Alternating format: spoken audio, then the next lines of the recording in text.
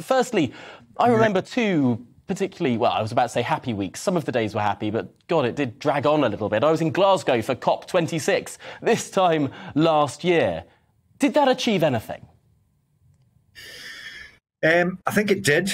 I think that, for the first time, really, it was one of the bigger COPs that sort of happen once every 5 years. I think we brought a lot of the world's main leaders together, and we got some real progress. Not as much as we need, but we got some real progress. I think what we need to look at now is what's happened since, and have all the promises that were made back then, have they been adhered to? And I think that's a question I would suggest that it needs to be asked, because I think there's a lot of people rolling back on the promises they made at COP26.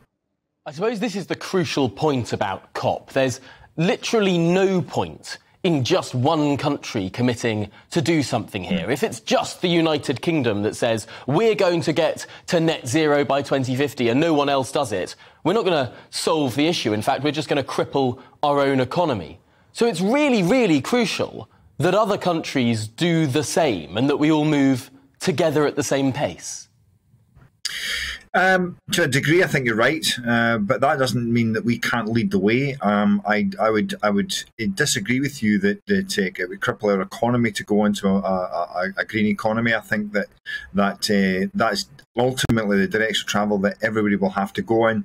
I think it's quite feasible to have a vibrant economy and a green economy at the same time. In fact, it's crucial that we do.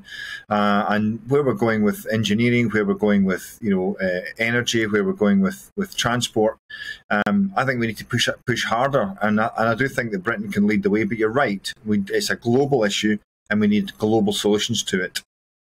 Now, looking at some of the big no-shows this year in Sharm el-Sheikh, the Indian Prime Minister is not going.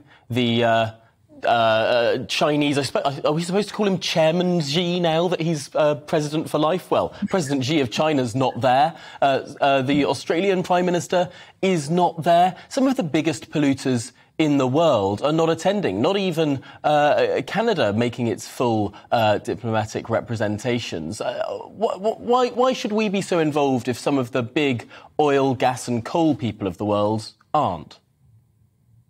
Again, two of the biggest polluters, China and India, not going to COP. But I do think that as globally we can put pressure on these people, on these countries, we can make sure that when we are purchasing from these countries, that we're only purchasing from what we import is produced from a green economy.